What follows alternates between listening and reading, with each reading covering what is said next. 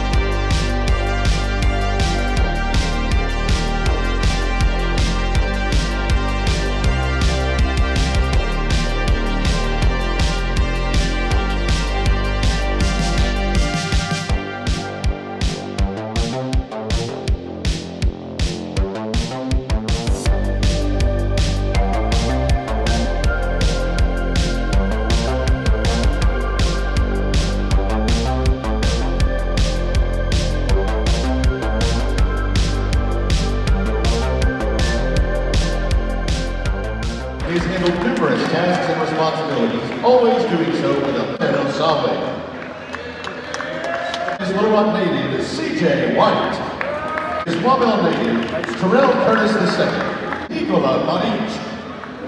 At guard, 6'2" freshman from Marietta, Georgia, number 12, Jordan Jefferson.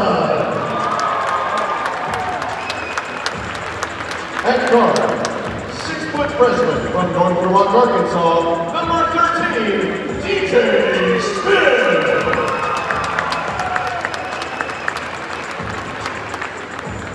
At guard, 6'6" junior from Detroit, Michigan, number 15, Myron Gardner.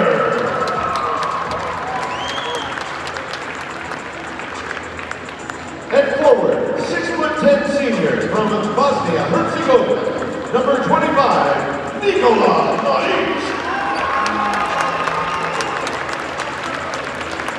And at guard, 5'10" sophomore from Wabell, Arkansas, number 55, Terrell Curtis II.